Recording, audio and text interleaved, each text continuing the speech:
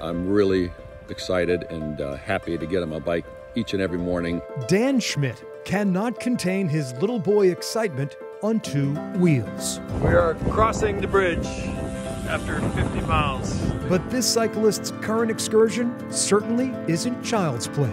I've never done anything like this before, and it's quite a challenge. Every day is a test of endurance and perseverance.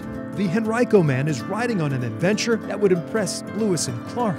It's a lot of problem solving, navigation and weather and mechanical issues on my bike.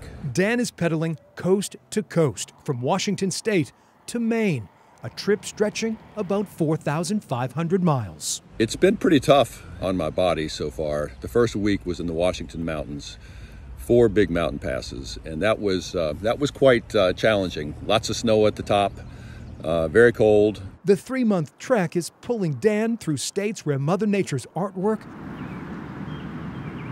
is on full display. I just feel so happy every single day on my bike. Seeing such beauty. Yesterday, we rode along a lake for 45 miles, and we saw more bears than cars. So that gives you an idea of the great wilderness that we're in. Aside from a few days biking with his brother, Dan is cycling solo and unsupported. No hotels on his itinerary.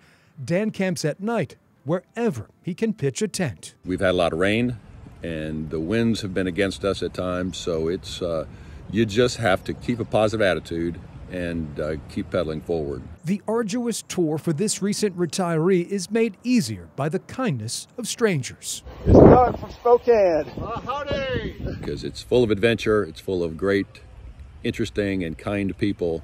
It's full of great scenery. The journey, which kicked off 2 weeks ago, is something Dan has dreamed about for decades. Having a good start along Lake McDonald this morning.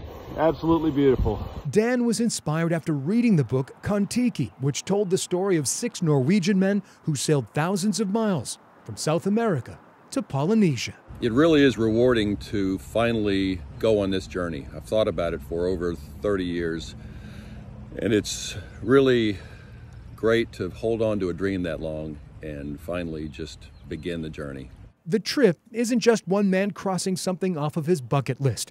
This cyclist is fueled by a determination to help others facing physical challenges. Brother, we are going to the sun. The 62-year-old is pedaling for Sportable, the nonprofit which provides athletes with disabilities a chance to compete. Sportable is such an incredible organization, and riding for this cause actually makes it so much more rewarding and easier, to be honest. Dan's goal, raise $100,000. If you know Dan, it doesn't seem like something out of character for him. He thinks big. Cindy Schmitt, Sportable's Director of Development, says the cyclist's willingness to go the distance for others, The Going to the Sun Road, shows his true character. The mission of Sportable is extremely important to Dan. He volunteers for our cycling program. Cindy has good reason for keeping a close eye on this rider's progress. Oh my gosh, I'm incredibly proud of him. Dan is Cindy's husband. He also wants to inspire people and show them that anything is possible if you set your mind to it.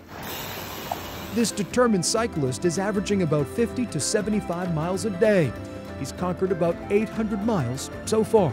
Long days in the saddle are not easy, but I think my body will start to acclimate, and it will get easier as I go. Each mile brings him closer to his final destination, but Dan is savoring every crank along the cross-country trek.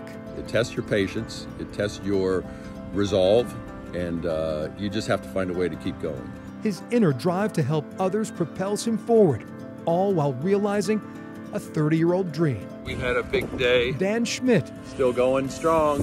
is as happy and free as a boy on his bike, riding on a warm summer's day. I keep saying during the day, as long as the front wheel is moving forward, I'm winning. I just try to win as much as possible. It's been phenomenal, and I can't wait to keep going and see what else unfolds.